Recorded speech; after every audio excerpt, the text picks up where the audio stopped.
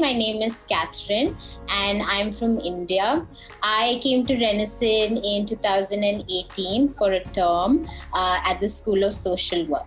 The most lovely experience that I had that changed a very important part of me or really inspired me was my first Pride Parade at Toronto.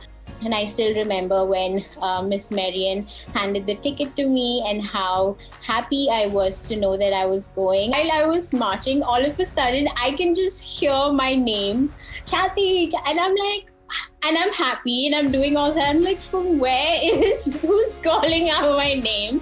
And I see it was Grant there, and I couldn't, like, if you see the video that is there as proof, I was so shocked, like my whole face was so excited and shocked to see it. It just was so special to have support, like a family member right there in the crowd and cheering me. And I think we also had like a really quick tight hug, and and then I went on marching, but it was amazing. It was amazing to see Grant there.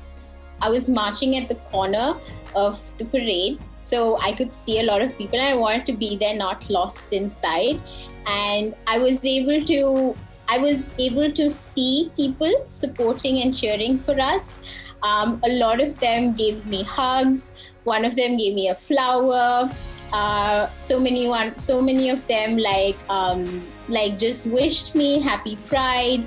Many of them took pictures with me. So while I was marching, of course, I was just too happy. Throughout the parade, the one feeling that I truly felt was freedom, because even though I come from a city called Delhi in India, many of you would have heard, it is like it's okay to be queer here. Like, people understand, and there are communities where we can, there are places where we can go and meet, but you cannot truly be yourself here. And I think the essence of freedom, what it is what I experienced at Pride Parade. And I was proud of being bisexual, and for the longest time I couldn't even say that word, call myself bisexual, but that experience was very profound and absolutely